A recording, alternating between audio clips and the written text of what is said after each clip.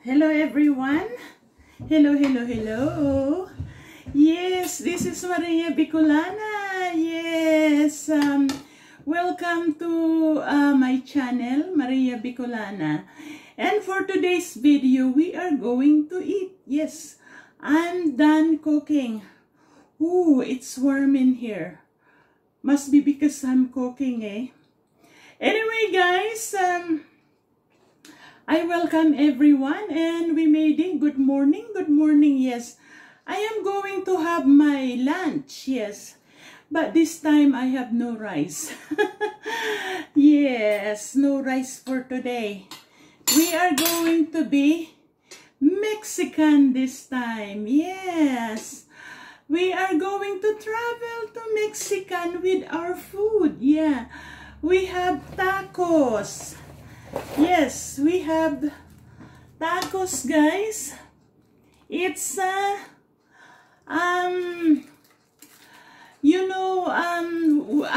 love tacos. Yeah, I think I vlogged before tacos.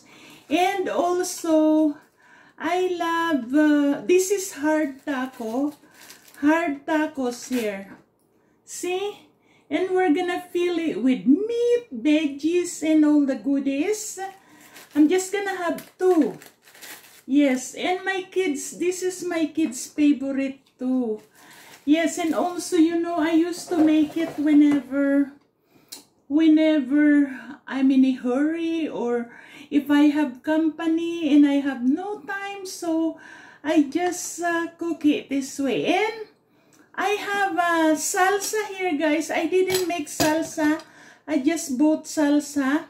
It's already ready-made. And I have, this is the meat, yeah. I just sauteed garlic, onion, and tomatoes. And I put 1 teaspoon chili, 1 teaspoon cayenne, 1 teaspoon cumin, and 1 teaspoon chili. So it's very spicy, guys. And I just have tortilla chips here. Tortilla chips, yeah. And of course, we have to have tortilla chips if we have tacos. And I have tomatoes,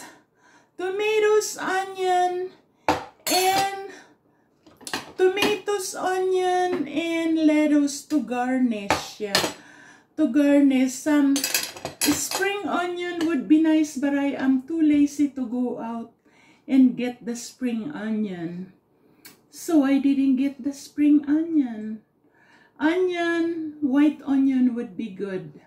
It's onion anyways. I love onions. Anyway, guys, let's start. As you know me, before I start, I always pray to thank the Lord. In the name of the Father, of the Son, of the Holy Spirit.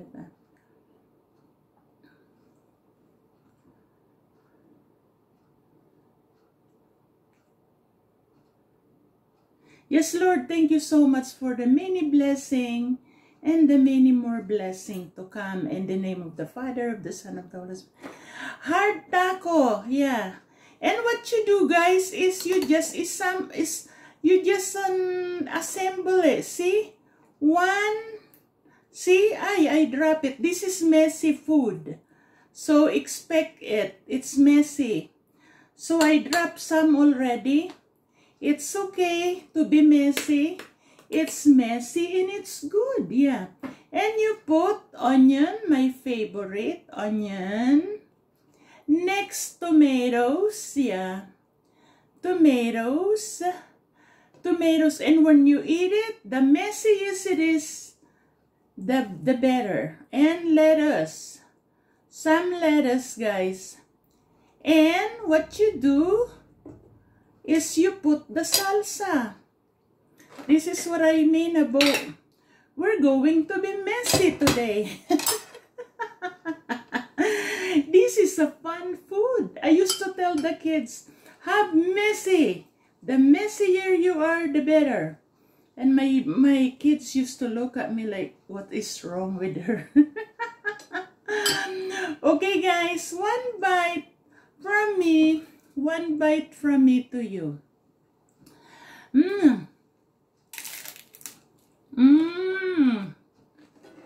Yummy. I managed not to crack the whole shell. So yummy, guys. One more bite.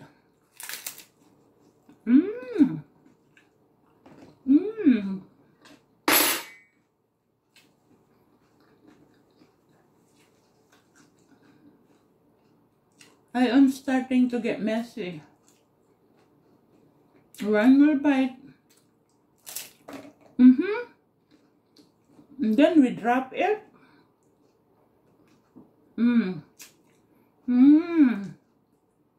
Messy.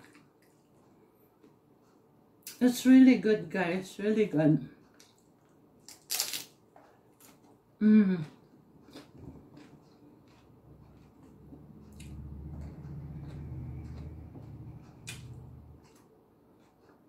Messy, messy. Messy and yummy, yeah.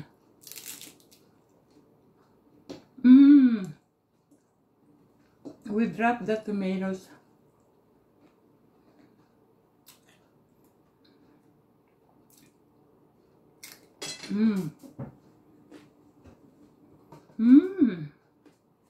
Sarap.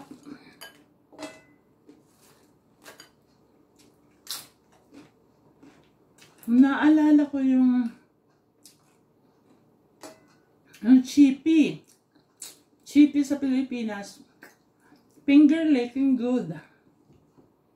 Naghugas ako ng kamay, guys. Naalala nyo ba yung baon-baon ko? Binibili ko chippy. Pero nung umuwi ako, may chippy pa rin eh. So, we are having taco time. This time, guys. Another one. We're gonna make one more. Let's make it have some meat so we can taste the meat. Onion. Lots of onion. I love onion. Tomatoes. It's good to eat this with some of your friends, guys. If you have friends, you have lots of friends. You can get beans also, you know, those red kidney beans. You can put it too, and cheese. You can have cheese, but it's okay. I like it simple. In this kitchen, in Maria Bicolana kitchen, it's all about lutong bahay. Yes, and simple. Yeah. One bite from me to you. Yum, yum, yum, yum. Into my mouth. Bite into it.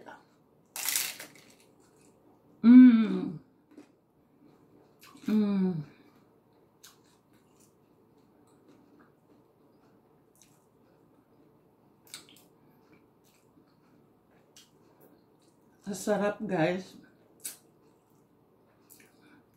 This is Mexican food.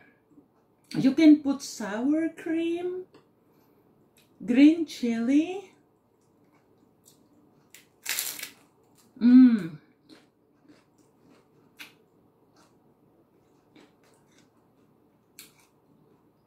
They have soft tacos too. I think burritos. I think I already show you. I vlog burritos.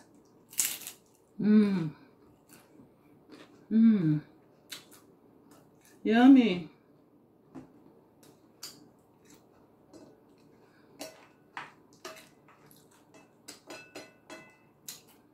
Chips.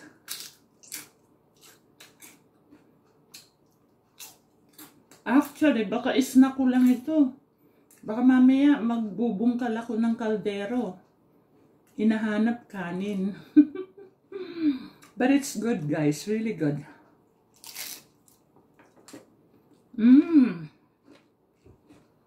Messy more.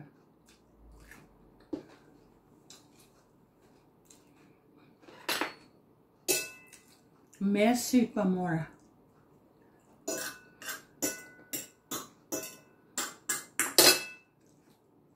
Sarap, guys.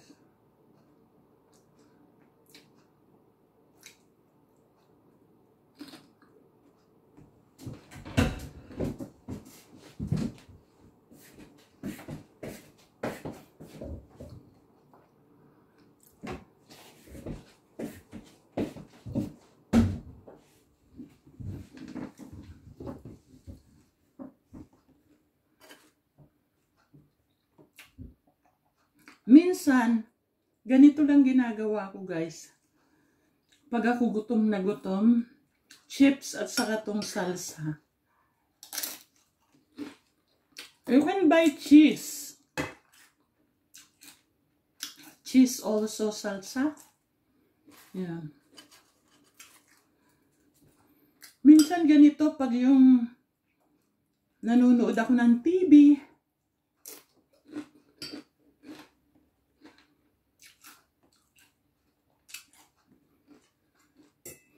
O kaya mag-grated ka ng cheddar cheese. Ilagay mo dito, masarap. I-microwave mo, masarap din.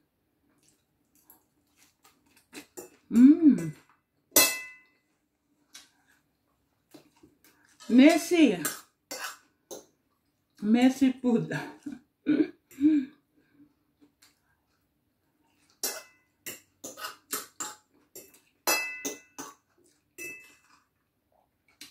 Or is it just me?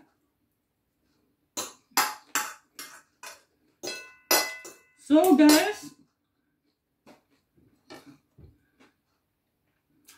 if you wanna have a fiesta Mexicana in your house, have this taco time. Anyway guys, thank you for watching my video. Please subscribe. Maria Bicolana, thank you. Bye.